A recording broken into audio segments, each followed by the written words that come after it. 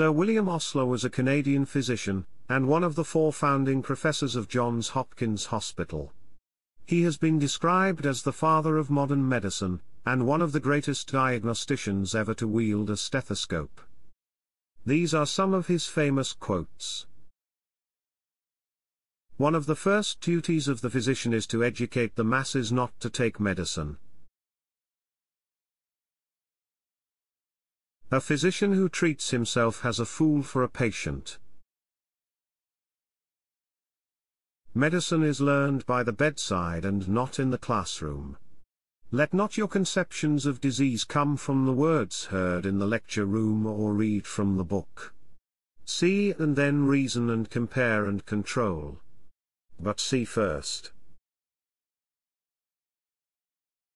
The practice of medicine is an art, not a trade, a calling, not a business, a calling in which your heart will be exercised equally with your head.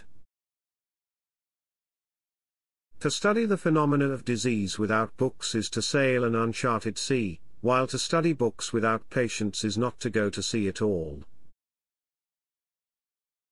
Thank you for watching our video. If you enjoyed the content, please don't forget to hit the like button and subscribe to our channel. Also turn on notifications, so that you won't miss our upcoming videos.